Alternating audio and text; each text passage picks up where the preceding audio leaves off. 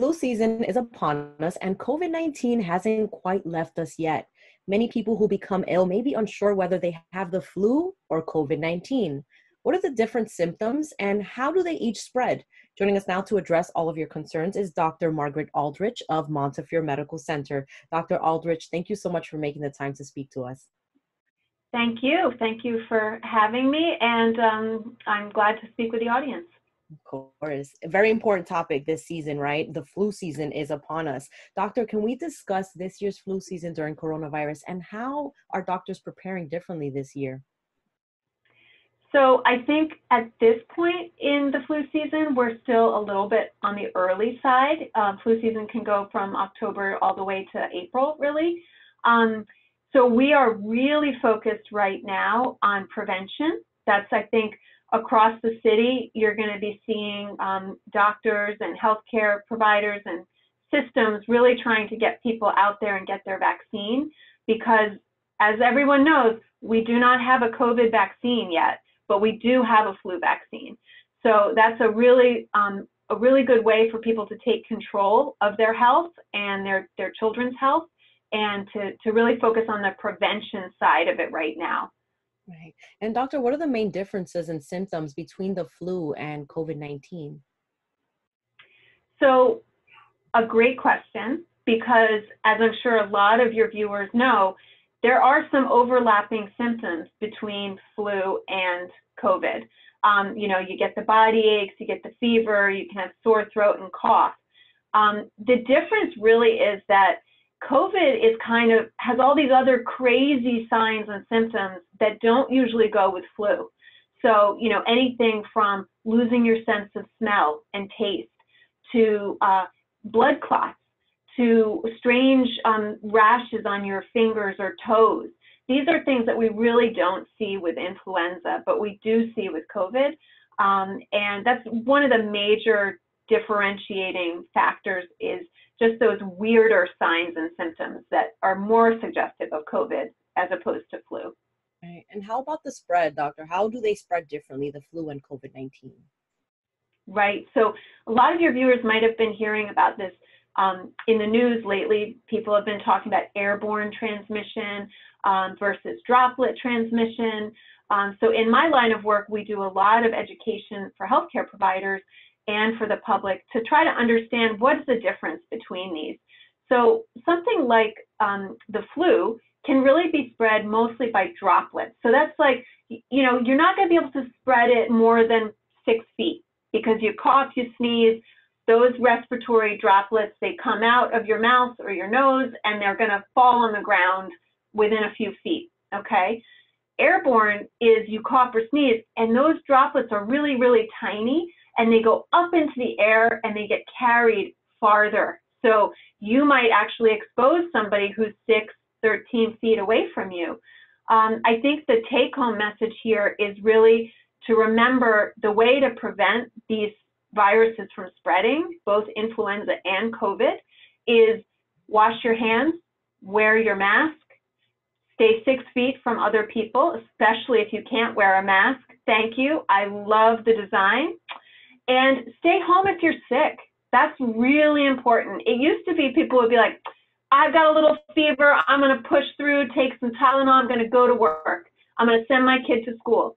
Can't do that this year. Please, please, please do not do that, because we don't know if that's COVID, we don't know if it's flu, and it really could be deadly to another person.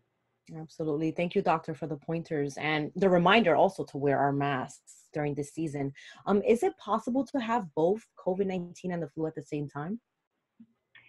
So there have been reports of people getting, potentially having co-infection. We do not have any documented co-infection, COVID and influenza, as of now, but we do worry that that is a possibility. And we worry particularly for people who might be medically fragile. So elderly, very young children, people with diabetes, people with sickle cell disease, people who have cancer, who might not have an immune system that is really able to fight off both infections, and potentially they could be exposed to both and have a co-infection. COVID's bad enough, but COVID and flu together, we really worry that those people are going to become extremely ill. We think it's going to be rare, and we really hope that everyone in the Bronx gets their flu vaccine, which means it'll be really rare in our community. But we do worry that it's possible to have a co-infection with both SARS-CoV-2, the virus that causes COVID, and influenza. Let's discuss the benefits of the flu vaccine, doctor. You just brought it up, and why the flu shot is more important than ever this year. Just an emphasis on getting this vaccine this year. Yeah. So luckily, we have a few things that we can use to prevent and to treat influenza. So the vaccine, pretty much every year, vaccine is available, and it's tested. Millions of people around the world have gotten this vaccine before it ever even comes to New York City. So people in Australia, South Africa, Chile, all around the world have probably already gotten this vaccine. So we have the benefit of safety. We know this is safe because so many people have already gotten this vaccine this year and in years past. Got years and years of testing to show that this is actually very safe. Now, the other thing is with flu, we can also give a medicine if you get the flu and treat it. This is different from COVID. And so what we're really asking is people to realize that you can take control of your health by getting your vaccine. That is a way that you are going to be able to protect yourself, your children, the older people in your community, the people who might have medical conditions.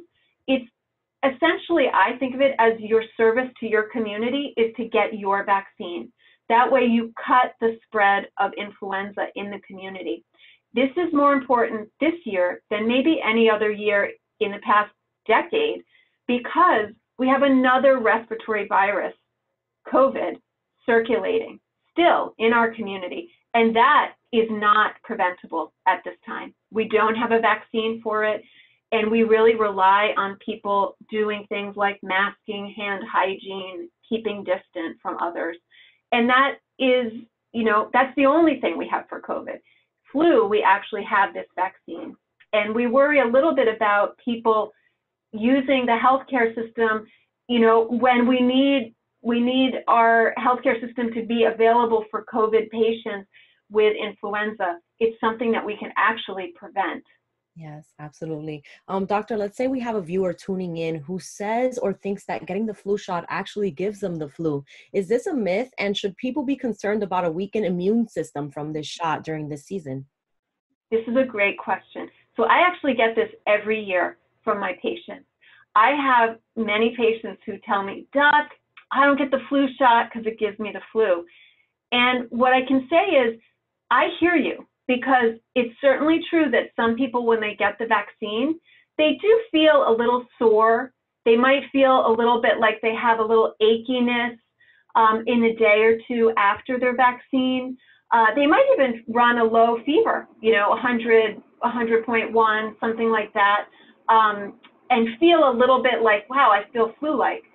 The thing is that is actually your body's immune system responding to the vaccine and building itself up so that when you do get exposed to the actual flu virus, your body is ready and it knows how to fight that. That is different than actually having the infection.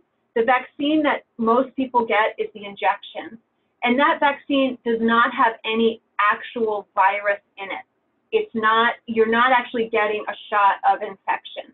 It is modified so that it tricks your body into thinking that you had the flu, and it prepares your body so that when you are exposed to the actual infection, your body really knows how to fight it.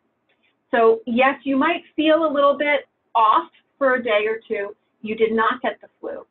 Some people do get vaccinated and a week or two goes by and they actually get the flu because their body hasn't had enough time.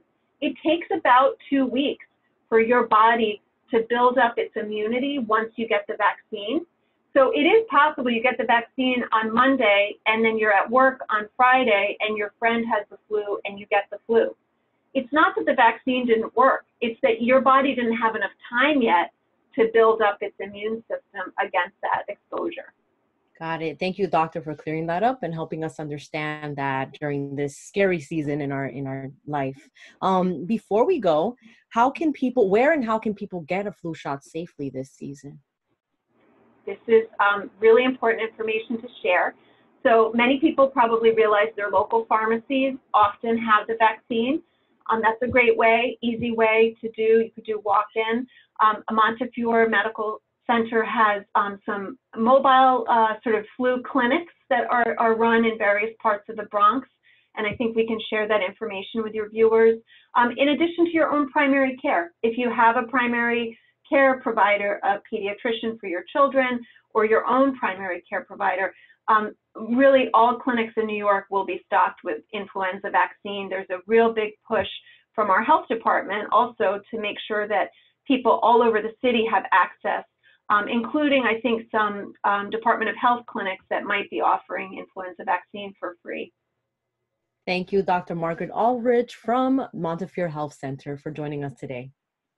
Thank you. Again, folks, you heard it, Bronx. Continue to protect yourself from the coronavirus and the flu this season by wearing your mask and going out to get the flu shot. We'll be right back.